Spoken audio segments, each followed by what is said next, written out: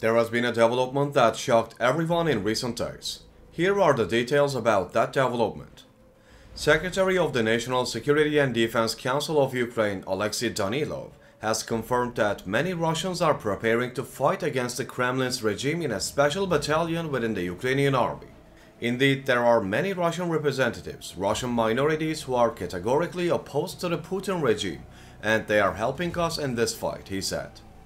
According to Danilov, Ukraine expects to establish more battalions of Russian fighters in its armed forces. Russians in the Sibir battalion underwent through security checks to verify they were supporters of Ukraine, then signed a military contract, and adopted army call signs to protect their identities.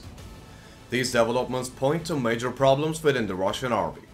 With the increase in the number of rebelling Russians and the arrival of the winter months, it seems likely that the problems experienced last winter will come to the agenda again. We wonder how Russian soldiers will behave in the war with the winter months. What do you think is the main problem in the Russian army? Do you think Putin can intervene in this?